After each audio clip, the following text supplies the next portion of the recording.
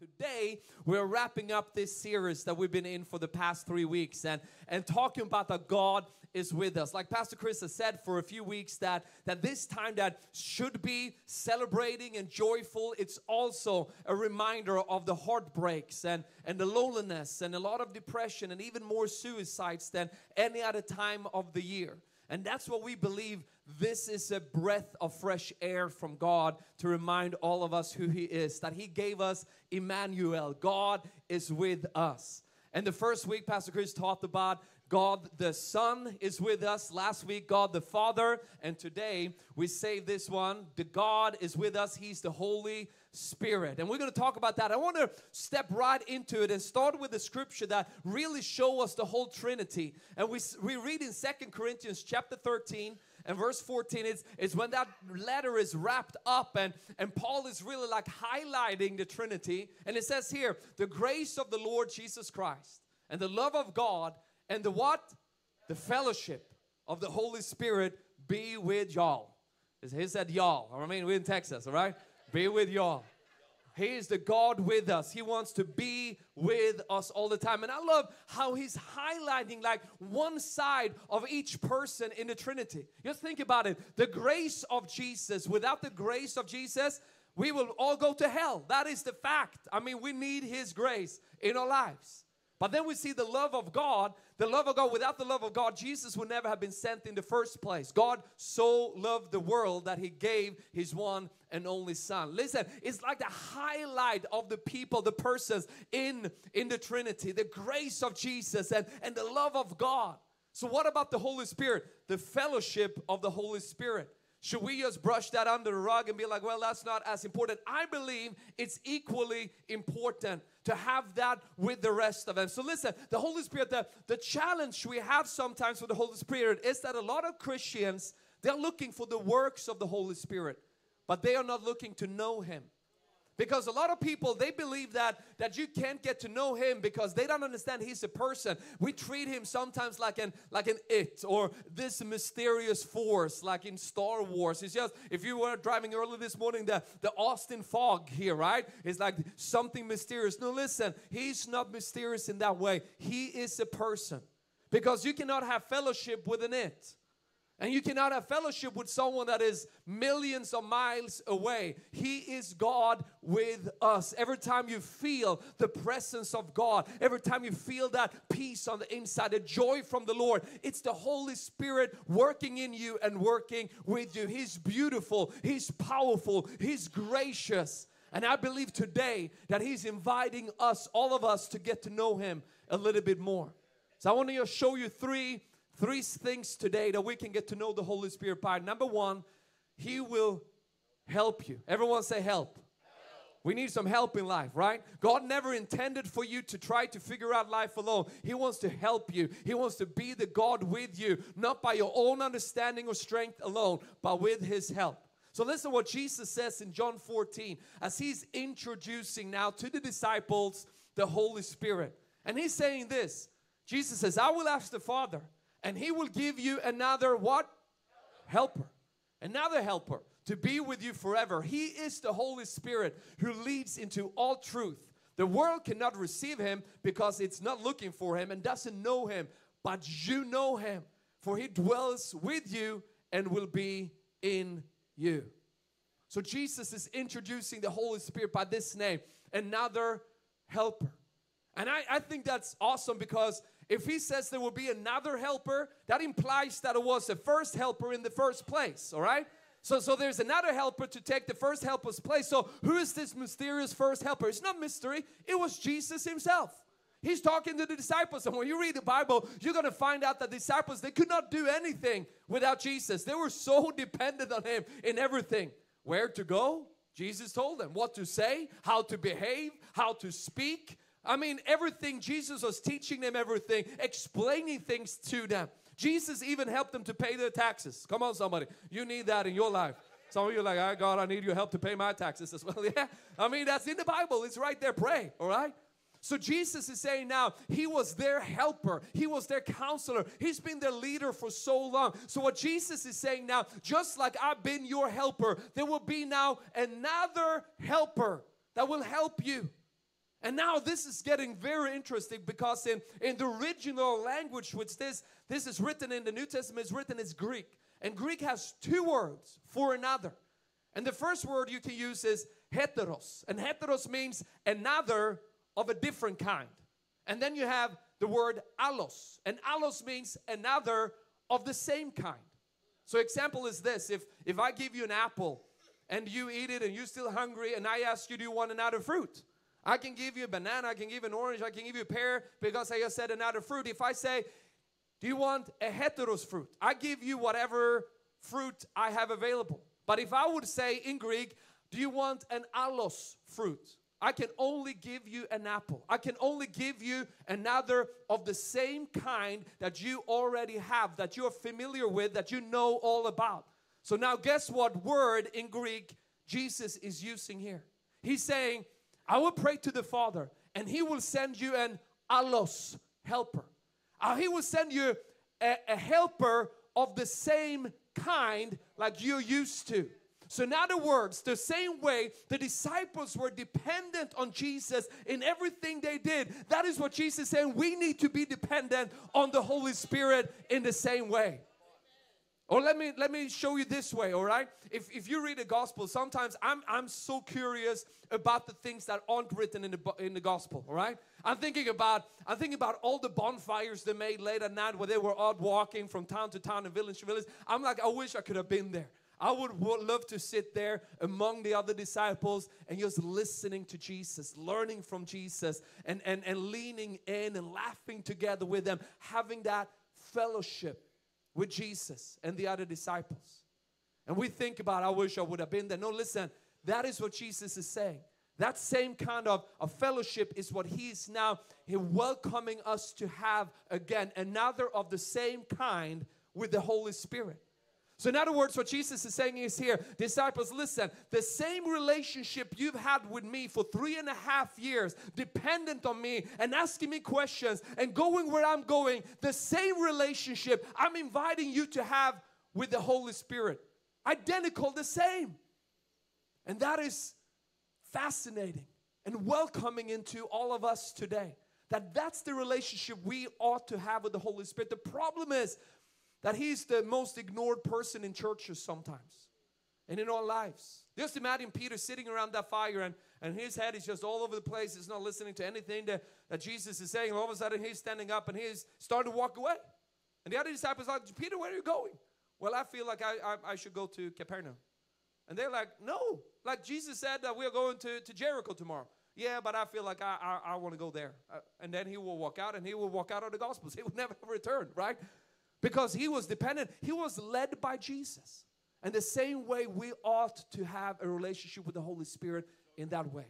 Ask Him questions. Speak to Him. Allow Him to help you. Have a fellowship. Have that relationship with Him in your life. And I love how this ends. He dwells with you and He will be in you. Point number 2 today. He lives in you. 1 Corinthians 3:16 says this. Do you not know that you are God's temple and that God's Spirit lives where? In you. The Spirit of God lives inside of all believers. You are the temple of God. And listen, some people think that this might be a New Testament idea. It's really not. This has been God's plan since creation. Let me show you. When He's creating Adam, it says this. And the Lord God formed man of the dust of the ground, and He breathed into his nostrils the breath of life, and man became a living being. So God is forming Adam out of the dust, and then I love this picture. He's leaning down and He's breathing the breath of God into his nostrils, and he comes alive. The breath of God, the wind of God is the same word used for the Spirit of God. So Adam was dead all the way to God breathed His Spirit into Adam and he became alive. That's how he became alive. That's how he could have fellowship with God, that intimacy with God, because God's presence, God's Spirit lived on his inside. Now then we know they fell in sin.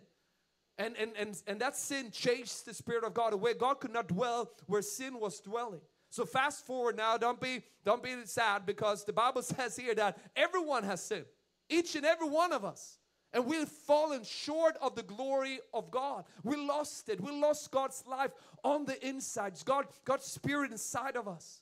But that's why Jesus came. So God loved the world that He sent His Son to die for our sins. And in Jesus there is forgiveness for sins. And when we receive that forgiveness, when sin is moved away, God's Spirit is again moving back in as the original plan from the beginning. And we can now carry God's life on the inside again. That is why Jesus came, to live for Him, to be strengthened by Him, to have intimate fellowship with Him.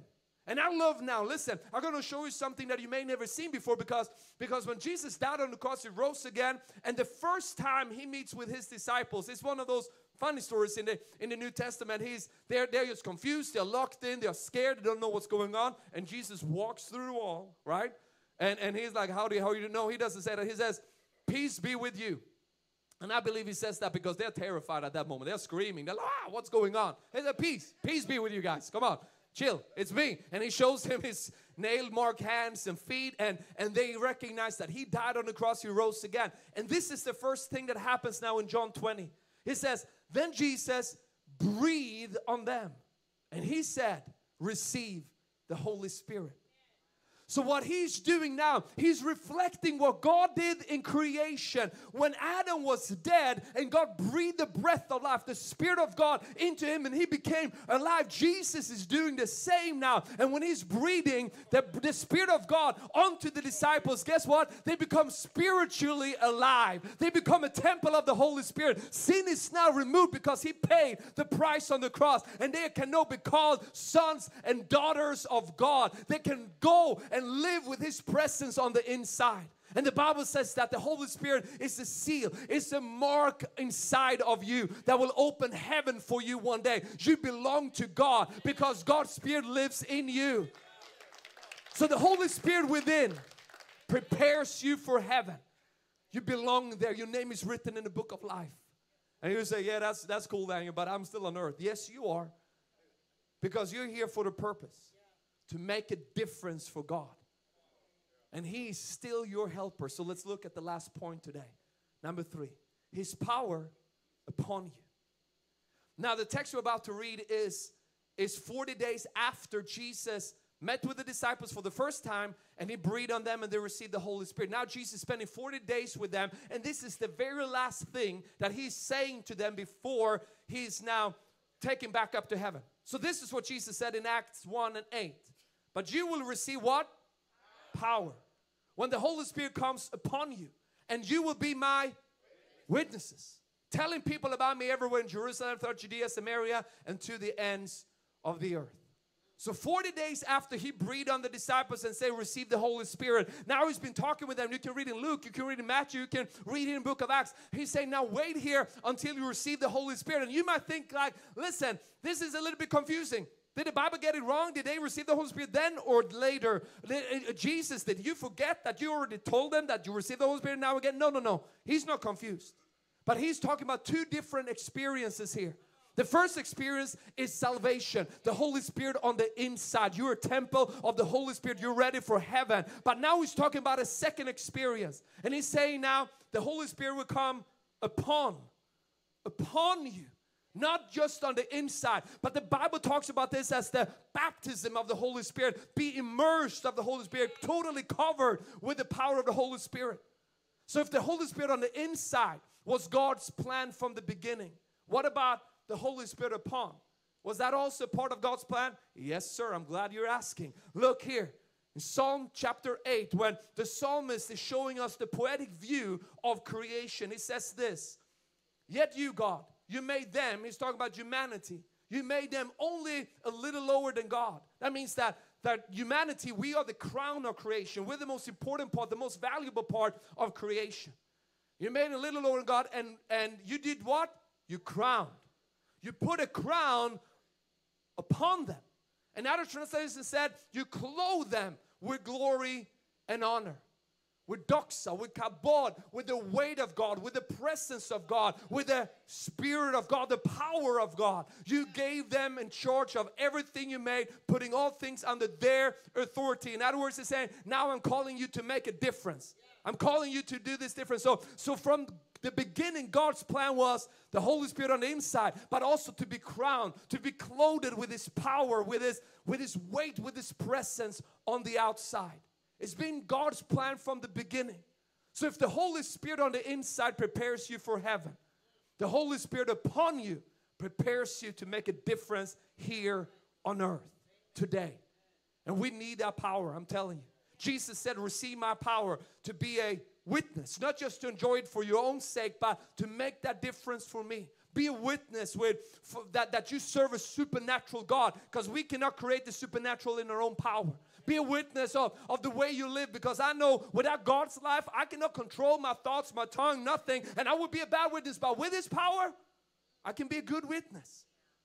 Receive His power to read and understand the Word of God. Receive His power to pray. Receive His power to share the good news. The baptism of the Holy Spirit, the power of God upon us. Sometimes when you start talking about this, and I met this person in my life, some believers will be a little bit frustrated, a little bit angry even. And then they told me in the past that, Daniel, if you're talking about the baptism of the Holy Spirit, do you think you're better than me just because you have the baptism of the Holy Spirit? No, sir, not at all. I do not. The baptism of the Holy Spirit, the power of God in my life will not make me better than you. The power of God, the baptism of the Holy Spirit will make me better than me. I know, and I'm the first to tell in this room, without His power, I would fail in everything I'm doing. Without His power upon my life, I could not live one day for Him and honor Him with my life. But with His power, with His clothes, with His crown, with His presence, with His help, nothing is impossible. Listen, Christmas Eve is coming up tomorrow and Tuesday. I have a suggestion. I have an encouragement. I have something to ask. Why don't we all, everyone in this room, everyone in Killeen, why don't we all ask God today for that power on our lives? Power to make a difference. Power to be a witness. And say, God, I want that. And then when we leave, we grab the last invite cards we have. And we pray over them. And we start handing them out where we live, to our loved ones, to our neighbors, to strangers. And believe that God will move. And that we pack both campuses for Christmas Eve services. There's no better time to reach the lost than Christmas Eve, I'm telling you. Or you might say about Daniel, I don't have that power. And I don't even know if I'm ready to receive it, if I'm good enough to have it. Yes, you are. Because it's not about you. So what do I do to receive that? I'm glad you're asking. Last scripture, Luke 11 says this. Your fathers, if your children ask for fish, do you give them a snake instead? If they ask you for an egg, do you give them a scorpion? Of course not. So if you sinful people know how to give good gifts to your children, how much more will your heavenly Father give the Holy Spirit to those who yeah, it didn't say those who deserve. Those who are good enough. Those who never sin. Those who never made a mistake in their life. Those who need that medal. No. Those who ask Him. He's just one prayer away. His power on your life to make a difference and live a life as a witness for Him. All we have to do is to ask Him. So I believe with the help of the Holy Spirit, fellowship with Him, knowing that He lives on my inside, knowing His power is upon me, we're going to enter into the best year of our lives yet. Do you believe that with me? Come on, let's give God a big hand for His word today. I want to ask right now for a moment if we can bow our head, close our eyes. And now I want to allow now the Holy Spirit to speak to you, make this personal. Because I believe one of two or both of these things need to happen in all of our lives today. The first thing is that you may believe in God. Jesus is your Lord. You live for Him. But you're missing that power in your life. I want to encourage you. Ask for it today. Ask the Father for that power in your life. And then you take this step, because every time in the New Testament when we see people clothed with that power, it's because someone else also prayed over them and released that power. So before you leave today, I'm telling you, you have time. Stay a few extra minutes. Come down front as we're wrapping up service and ask our prayer team to pray with you for that power, the baptism of the Holy Spirit. But I also know you're sitting here and you might be missing that love on the inside, the presence of God, His Spirit on the inside. And the only reason why you're missing that right now is because you've never given your sin to God. And you may even say, no, listen, I've done too many bad things and I don't think God is ready for me. I need to fix some things. No, listen, God so loved the world that He gave His one and only Son, that whoever believes in Jesus will not perish, will not go to hell, will not be lost, but have life, eternity. So today, He gave the gift. Today we can receive that gift of forgiveness and experience God's life moving into the inside. God's Spirit dwelling in you. You can have that fellowship with Him. So if you never asked Him to forgive you your sins before, today is your day. I will count to 3. When I come to 3, I want you to lift your hand and say, yes, that's me. I just want to know when you're sitting. I will not call you out or anywhere. I just want to know who I'm praying with. If you never prayed that prayer, never asked God to forgive your sins. So maybe you have in the past, but you've been walking away. Today, God is saying, come as you are. Come back, come home to me today. New fresh start, new beginning. He's calling out of love. If you need to come back to Him, you lift your hand as well. Get that hand ready. No fear, no hesitation. God is for you today. 1, make that hand ready. 2, 3, lift it up right now. Thank you. Hands are going up everywhere. Thank you, thank you, thank you.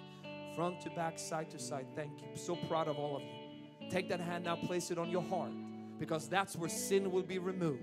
And that's where the Holy Spirit will move in right here and right now. And I want to lead you in a prayer. And I'm asking the whole church, let's just help those who are praying this for the first time today. Let's all pray out loud and clear. Let's say together, Jesus, I believe in you.